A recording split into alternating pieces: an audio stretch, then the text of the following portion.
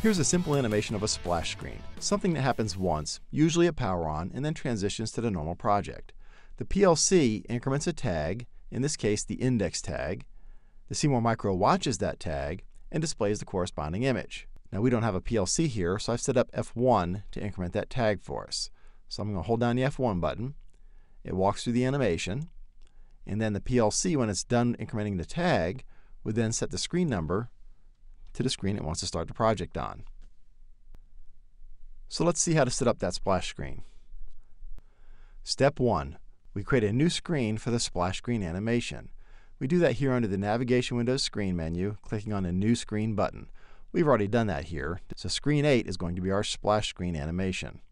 Step 2. We need to tell the CMOR Micro to use this as the first screen after power on.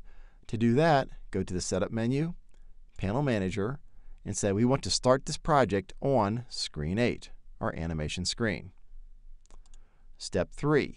We drop a multi-state bitmap object onto the screen and fill in the animation images.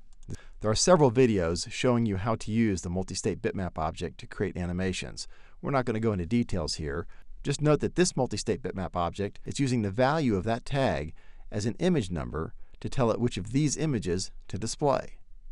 Since the PLC is simply incrementing that tag, it's going to start at 0 and sequence through this list. So if we start at 0 and sequence through that list, we can see a little preview of the animation. And you can also see it on the screen.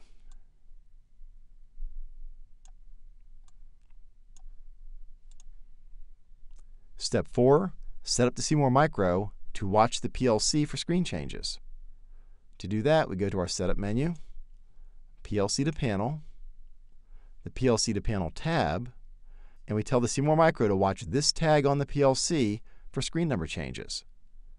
We enable that feature, and we're ready to go. So let's go ahead and kick off the simulator so we can watch this from the beginning.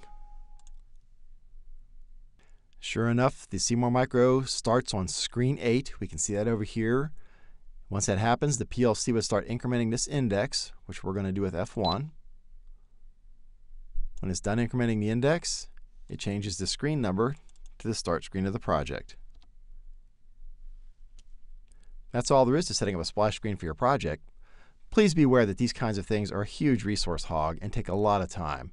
But if you have some extra time and you're feeling creative, this is a fun thing to play with. Be sure to check out the other videos in this series. And as always, please send us any topics you would like to see covered, or any other comments for that matter. We appreciate the feedback.